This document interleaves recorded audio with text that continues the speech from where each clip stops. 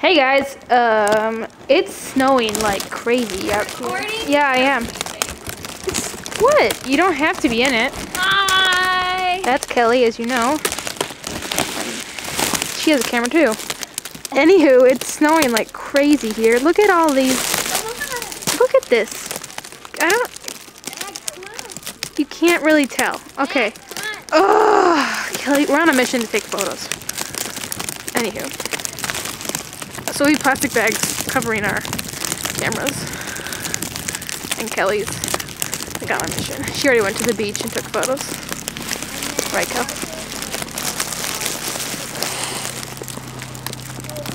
What are you doing? I don't know. Start recording me. I'm trying to like get without my permission.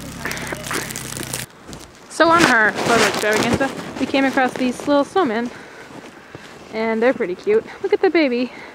There's one with a beard and a flag in its head. And then this lovely one was made by my friend Eric. You can see it says Eric. And it's pretty cool. And then some Frisbee guys are making a fort out there.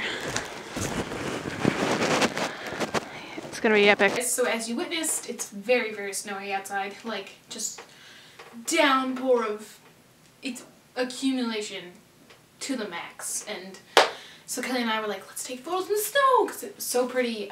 So we went and took photos of the trees and all that stuff. Kelly went to the beach. I was like, I'm not going to the beach.